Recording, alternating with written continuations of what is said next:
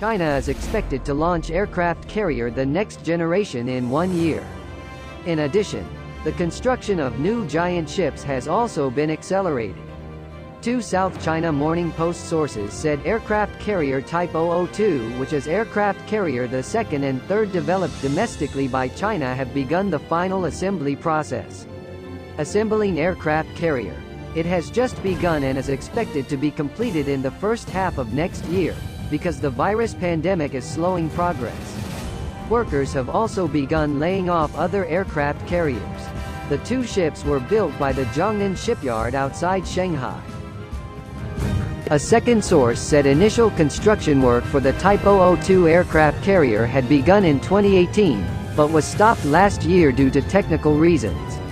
Construction for the second Type 002 will be faster than the first because workers have learned and overcome many problems when building the first. This is a challenging job because Type 002 is the first aircraft carrier designed in the country. Recent photos circulating on China's social media platform show two major parts of the aircraft carrier structure being anchored in a dry dock and assembled from prefabricated ship components. There is an incomplete flight deck above them. Construction on the first Type 002 aircraft carrier began in early 2015. This will be the third owned by China after the Liaoning and Shandong vessels.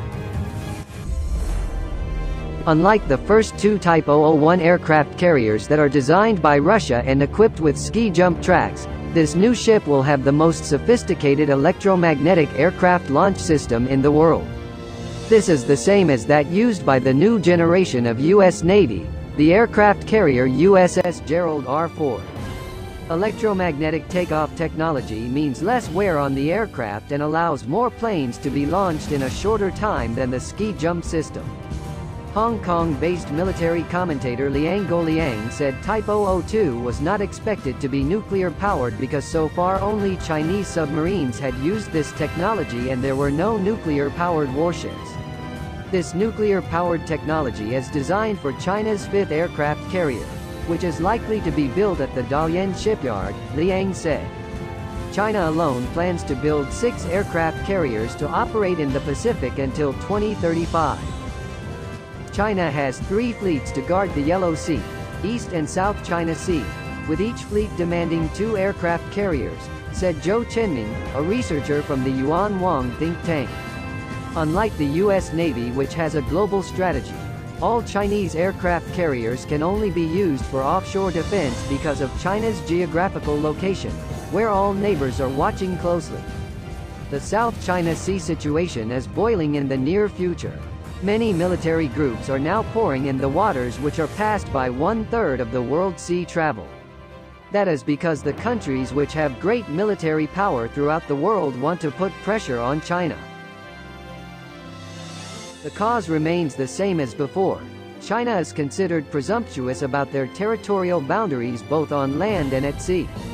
Even the disputes that originally started from the border dispute are now widespread. Including the latest as a spy issue launched by the country, Panda, throughout the world including the UK through their companies that are abroad.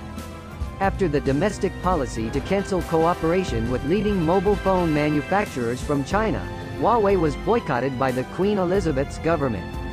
Now the British finally joined Japan and the United States, US, which first sent their aircraft carriers to the waters of the South China Sea. The aim is to surround China not to act arbitrarily over borders with many countries. In fact, as previously reported, China is at odds with at least 18 countries both bordering on blood and those disputing at sea with China. Opposition to the dominance of China in the Indo-Pacific region has been more and more vigorous, voiced by countries with large military forces recently. British flagship aircraft carriers such as HMS Queen Elizabeth and the aircraft carrier HMS Prince of Wales are now heading to the hot waters. For information, HMS Queen Elizabeth is the latest British aircraft carrier weighing 65,000 tons. This aircraft carrier is the largest warship ever built by the British, along with HMS Prince of Wales for the needs of the Royal Navy. Launching from the Australian, the two aircraft carriers are worth £3.1 billion or Rp 84 billion.